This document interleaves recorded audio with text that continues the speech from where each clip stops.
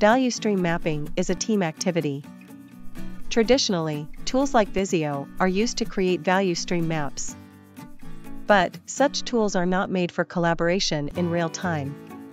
So, we either make the mistake of having one person create the map alone, or we create the map on a whiteboard with a team, and then have someone create a Visio version.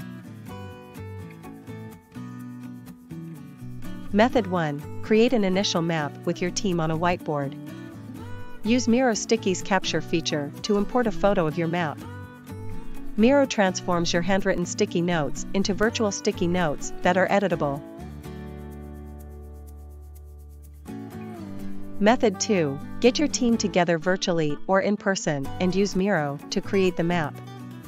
Each person can directly collaborate on the board as you create the map. Use the VSM icons or Miro sticky notes to create the map. Either of these methods will eliminate waste from your process and accelerate learning. Miro empowers remote, in-office, and hybrid teams to communicate and collaborate across formats, tools, channels, and time zones. Click the link in the description to sign up for a free account.